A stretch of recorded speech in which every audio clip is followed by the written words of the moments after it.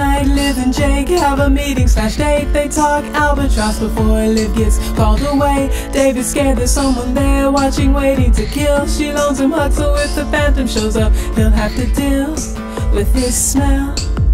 A friend of Fitz, it turns out Jeepers is a creeper for him, watching a while but only recently upgraded to Fitz. He reports on how swimmingly unhappy Liv is, but leaves out all about how he's trying to get it, not getting anything. This candidate needs signs of a life. He doesn't date but says he's not gay, so they find him a wife. When Abby's past makes her ask questions to scare one away, a second choice is picked and prepped for the big day when a hostage is killed, but he is still on the outside.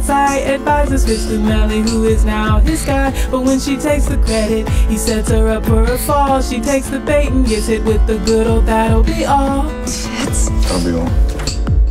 Alone after school, horror movie style, David gets spooked, but rainy days get hucked down, so he's of no use. Left on his own, David gives bravery a whirl and finds out all this time he was hiding from a girl. When someone leaks the fake life story to the press, Harrison makes a deal while Litz has a staring contest. Later on, watching Liv laugh makes Fitz sad, while Debbie gets it in anywhere that they can. Tired of running from rooms, Quinn confronts Stanky Leg. Huck says he'll be fine, it's just the rain. Makes memories like the corners of his mind, misty waterboarding memories of the way it was.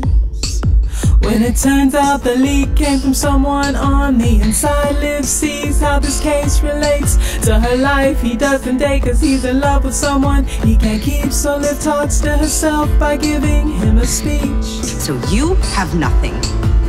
You have no one. End it now. And I don't know if he listens, but I guess she takes her own advice, cause she calls Jeepers and says yes to wasting more of our time, when we all know a list is meant to be, oh, just a matter of time. And while Osborne's telling Fitz the CIA is more free, the witness says that it's him, which sees him on TV, since TC's latest trend seems to be lying to Fitz. Jeepers takes his turn the next time he gets called in. Fitz wants to know who Liv is seeing. He says no one, and I don't know if Fitz believes it, but I tell you now, I am totally down for whenever Fitz Vader wants to choke this clown out.